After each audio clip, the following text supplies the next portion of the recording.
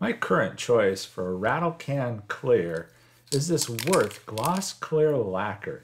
It works wonderfully. I've been using it for a little while now. It results in a great coat. It's usually a couple light coats followed by a heavier wet coat, and the gloss is fantastic. It is a lacquer. For another choice, I've been using the Minwax Fast Drying Poly prior to that.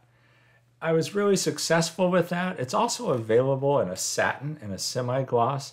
The problem with this poly is it will yellow slightly when it dries. Obviously, you can't use this on a white, and depending upon the color, you might not want to choose it, but it works very well too.